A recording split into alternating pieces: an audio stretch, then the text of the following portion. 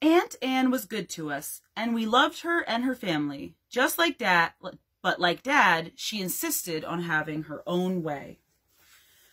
While we reluctantly accepted Dad's bossing as one of the privileges of his rank as head of the family, we had no intention of accepting it from anybody else, including his oldest sister. After we moved to Montclair, Aunt Anne came to stay with us for several days while Mother and Dad were away on a lecture tour. She made it plain from the start that she was not a guest, but the temporary commander-in-chief. She even used the front stairs, leading from the front hall to the second floor, instead of the back stairs, which led from the kitchen to a hallway near the girls' bathroom. None of us was allowed to use the front stairs, because Dad wanted to keep the varnish on them looking nice. Daddy will be furious if he comes home and finds you've been using his front stairs, we told Aunt Anne. Nonsense, she cut off. The back stairs are narrow and steep, and I, for one, don't propose to use them. As long as I'm here, I'll use any stairs I have a mind to. Now rest your features and mind your business. She sat at Dad's place at the foot of the table, and we resented this, too. Ordinarily, Frank, as the oldest boy, sat in Dad's place, and Anne, as the oldest girl, sat at Mother's. We also disapproved of Aunt Anne's blunt criticism of how we kept our bedrooms, and some of the changes she made in the family routine. "What do you do? Keep pigeons in here?" she'd say when she walked into the bedroom shared by Frank and Bill. "I'm coming back in 15 minutes, and I want to find this room in apple pie order." And, "I don't care what time your regular bedtime is. As long as I'm in charge, we'll do things my way. Off with you now." Like Grandma and Dad, Aunt Anne thought that all Irishmen were shiftless, and that Tom Greaves was the most shiftless of all Irishmen. She told him so at least once a day, and Tom was scared to death of her. Experience has established the fact that a person cannot move from a small, peaceful home into the family of a dozen without having something finally snap. We saw this happen time after time with Dad's stenographers and with the cooks who followed Mrs. Cunningham. In order to reside with a family of a dozen, it is necessary either to be brought up from birth in such a family as we were, or to become accustomed to it as it grew, as Dad, Mother, and Tom Greaves did. It was at the dinner table that something finally snapped in Aunt Anne. We had spent the entire meal purposely making things miserable for her. Bill had hidden under the table, and we had removed his place and chair so that she wouldn't realize he was missing. And while we ate, Billy thumped Aunt Anne's legs with the side of his hand. "Who's kicking me?" she complained. "Saints alive!" We said no one. "Well, you don't have a dog, do you?" We didn't, and we told her so. Our collie had died some time before this. "Well, somebody's certainly kicking me. Hard." She insisted that the child sitting on each side of her slide his chair toward the head of the table so that no legs could possibly reach her. Bill thumped again. "Somebody is kicking me," Aunt Anne said, "and I intend to get to the bottom of it, literally." Bill thumped again. Aunt Anne picked up the tablecloth and looked under the table, but Bill had anticipated her and retreated to the other end.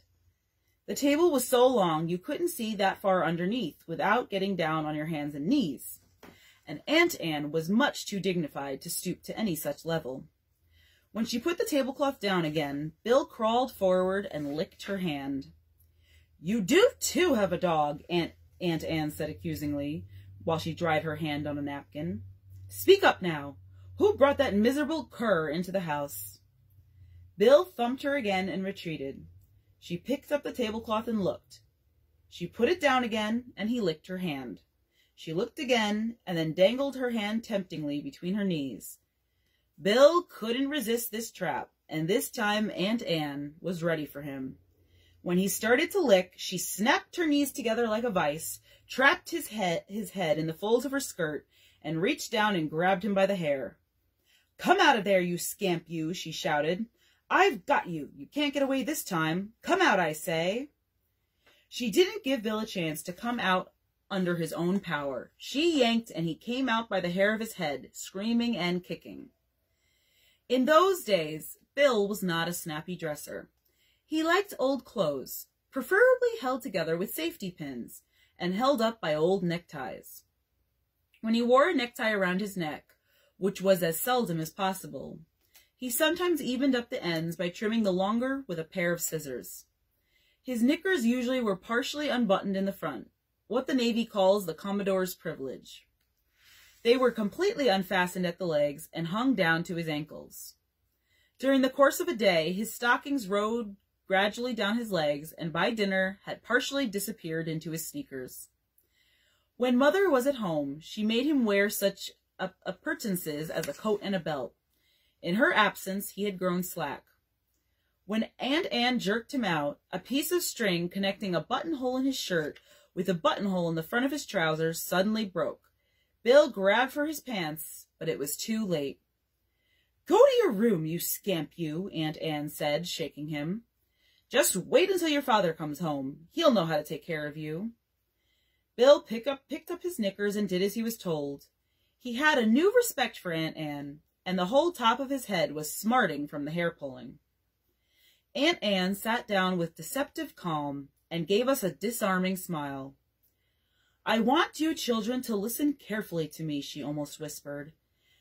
"There's not a living soul here, including the baby, who is cooperative. I've never seen a more spoiled crowd of children." As she went on, her voice grew louder, much louder. Tom Greaves opened the pantry door a crack and peeked in. "For those of you who like to believe that an only child is a selfish child, let me say you are 100% wrong. From what I have seen, this is the most completely selfish household in the entire world." She was roaring now, wide open, and it was the first time we had ever seen her that way. Except that her voice was an octave higher, it might have been Dad's, sitting there in his own chair. "From this minute on, pipe down, every last one of you, or I'll lambaste the hides off you. I'll fix you so you can't sit down for a month. Do you understand? Does everybody understand? In case you don't realize it, I've had enough." With that, determined to show us she wasn't going to let us spoil her meal, she put a piece of pie in her mouth. But she was so upset that she choked and slowly turned a deep purple. She clutched at her throat. We were afraid she was dying and were ashamed of ourselves. Tom, watching at the door, saw his duty. Putting aside his fear of her, he ran into the dining room and slapped her on the back. Then he grabbed her arms and held them high over her head. "You'll be all right in a minute, Aunt Anne," he said. His system worked. She gurgled and finally caught her breath. Then, remembering her dignity, she jerked her arms out of his hands and drew herself up to her full height. "Keep your hands to yourself, Greaves," she said in a tone that indicated her belief that his next step would be to loosen her corset. "Don't ever let me hear you make the fatal mistake of calling me Aunt Anne again. And after this, mind your own—" She looked slowly around the table and then decided to say it anyway. "Damned business." There was no doubt after that who was boss, and Aunt Anne had no further trouble with us. When Dad and Mother returned home, all of us expected to be disciplined. But we had misjudged Aunt Anne. "You look like you've lost weight," Dad said to her. "The children didn't give you any trouble, did they?" "Not a bit," said Aunt Anne. "They behaved beautifully once we got to understand each other. We got along just fine, didn't we, children?" She reached out fondly and rumpled Billy's hair, which didn't need rumpling. "Ouch," Billy whispered to her, grinning in relief. "It still hurts. Have a heart." We had better success with another guest whom we set out deliberately to discourage. She was a woman psychologist who came to Montclair every fortnight from New York to give us intelligence tests. It was her own idea, not Dad's or Mother's, but they welcomed her. She was planning to publish a paper about the effects of Dad's teaching methods on our intelligence quotients. She was thin and sallow, with angular features and a black mustache, not quite droopy enough to hide a horsey set of upper teeth. We hated her and suspected that the feeling was mutual. At first, her questions were legitimate enough. Arithmetic, spelling, languages, geography, and the sort of purposeful confusion about ringing numbers and underlining words in which some psychologists place particular store. After we had completed the initial series of tests, she took us one by one into the parlor for personal interviews. Even Mother and Dad weren't allowed to be present. The interviews were embarrassing and insulting. "Does it hurt when your mother spanks you?" she asked each of us, peering searchingly into our eyes and breathing into our faces. "You mean your mother never spanks you?" She seemed disappointed. "Well, how about your father?" "Oh, he does?" That appeared to be heartening news. "Does your mother pay more attention to the other children than she does to you?" "How many baths do you take a week?" "Are you sure?" "Do you think it would be nice to have still another baby brother?" "You do? Goodness."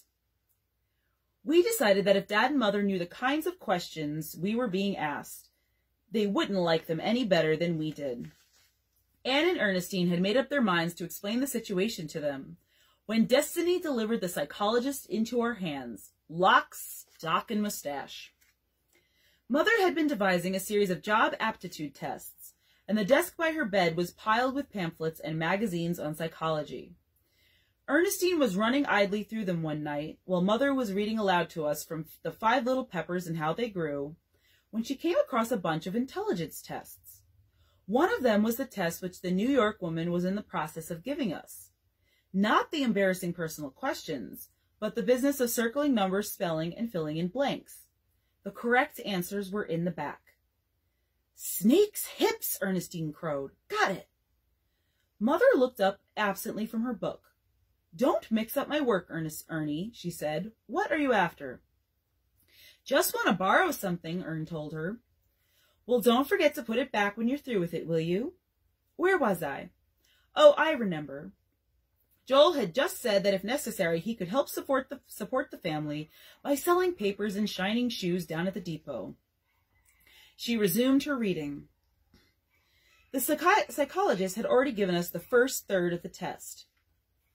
Now, Anne and Ernestine tutored us on the second third until we could run right down a page and fill in the answers without even reading the questions. The last third was an oral word association test, and they coached us on that, too. "We're going to be the smartest people she ever gave a test to," Ern told us. "And the queerest, too. Make her think we're smart, but uncivilized because we haven't had enough individual attention. That's what she wants to think, anyway." "Act nervous and queer," Anne said. "While she's talking to you, fidget and scratch yourself. Be as nasty as you can. That won't require much effort from most of you. There's no need our tutoring you on that." The next time the psychologist came out from New York, she sat us at intervals around the wall of the parlor with books on our laps to write on. She passed each of us a copy of the second third of the test. "When I say commence, work as quickly as you can," she told us. "You have half an hour, and I want you to get as far along in the test as you can.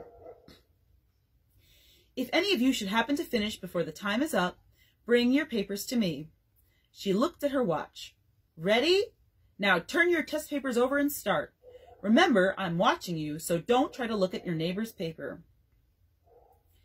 We ran down the pages, filling in the blanks. The older children turned in their papers within 10 minutes.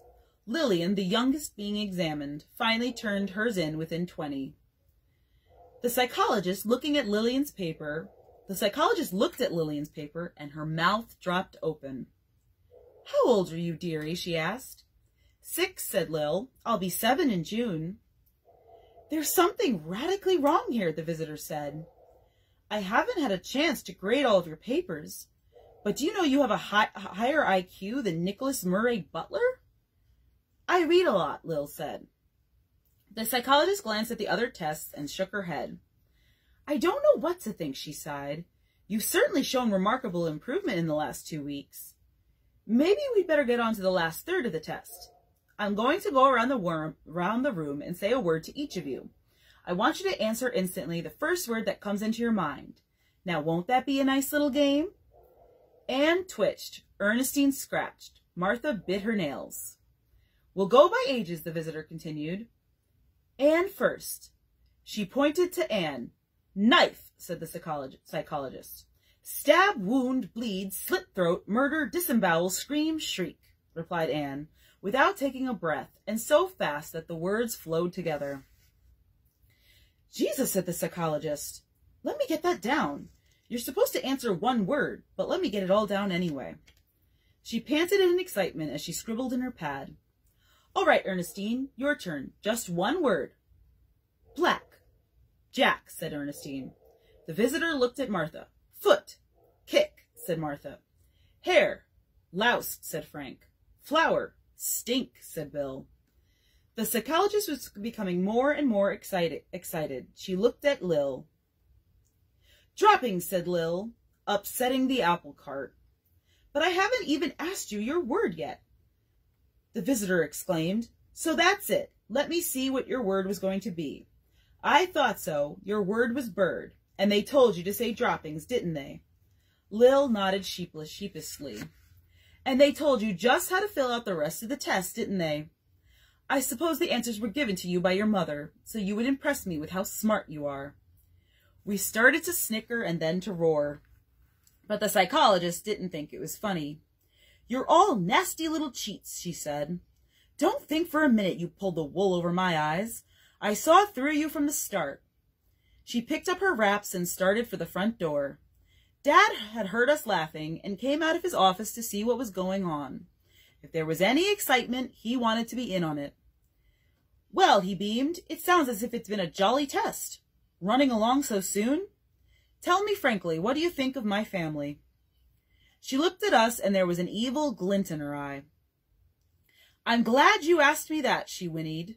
Unquestionably, they are smart. Too damn smart for their breeches. Does that answer your question? As to whether they were aided and abetted in an attempted fraud, I cannot say. But my professional advice is to bear down on them.